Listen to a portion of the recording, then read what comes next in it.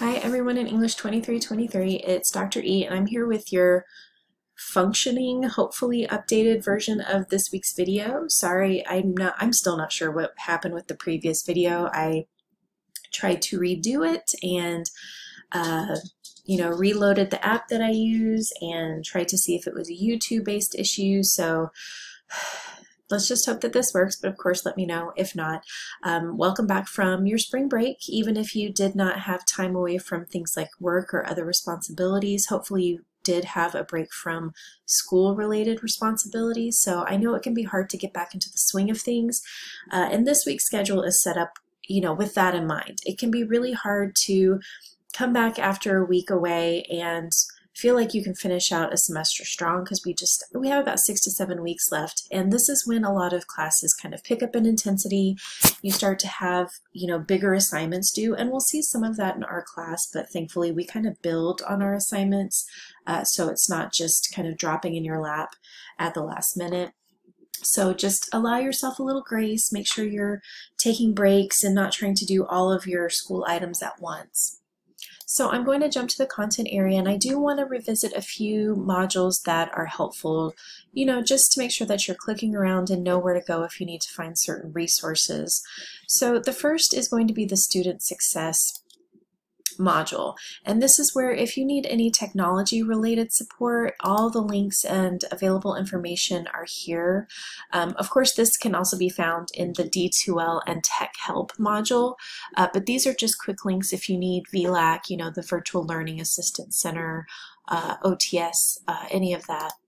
There is also a space for academic support, so whether you need the technology support or academic support, there are resources here. But I want to also remind you that there are bonus events or workshops available, and that will connect to our work for this week, which I'll jump to in just a second.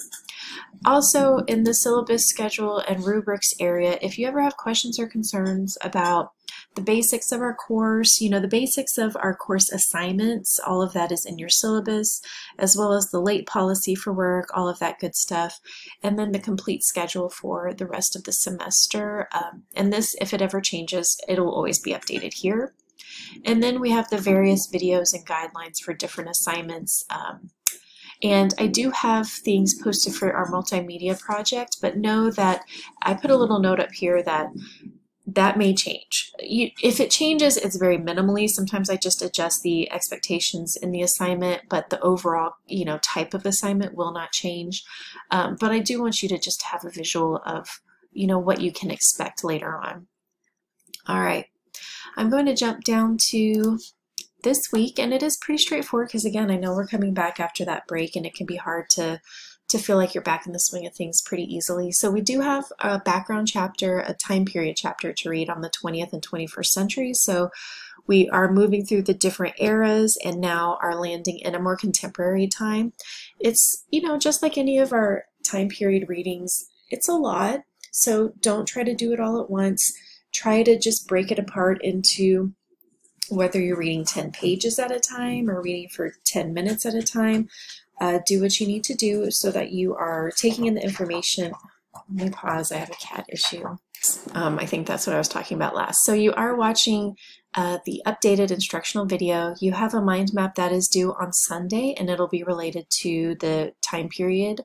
And then you do have a participation quiz. So Thursday there is a post that's due, but I want you to note that it's optional. So it is for bonus credit, as well as those responses to colleagues. So this is one of those things where I really try to emphasize that in my class I don't round up grades, and that's because there are various opportunities throughout the semester to earn bonus credit to make up for any assignments that you may have missed or couldn't submit for whatever reason. So if you are able to, especially in a week like this, if it's not feeling too overwhelming, complete these kinds of optional assignments so you get a possible grade, right? So your mind map is due Sunday, and you do have participation quiz. This will be updated with the correct version, which is, going on right now. The complete schedule is here. I want you to revisit it and see if there are any errors or any questions that you have about the items that you're seeing there. And then, hold on, I have another animal issue. we're just gonna have to work through it. Okay. So there is an optional discussion for you to complete this week and responses that are due Sunday. So you can take a look at the requirements and expectations of that assignment. I'm just breathing through every single animal in the house being in here right now because there is a storm outside. So you do have a mind map that's due, and that's based on this week's reading as well as the week 10 quiz. So if you need to revisit those mind map requirements, remember you can do that in the module that's based on the schedule, assignments, and rubrics. Or if you go to the assignment area, I've tried to kind of repost all of that information here, and then offer links for Canva or mind map, whatever you'd like to do, including the templates to complete that assignment. All right, y'all, I hope you're doing well. Welcome back for the rest of the semester, and please let me know what you need. Apologies for the technology issues previously.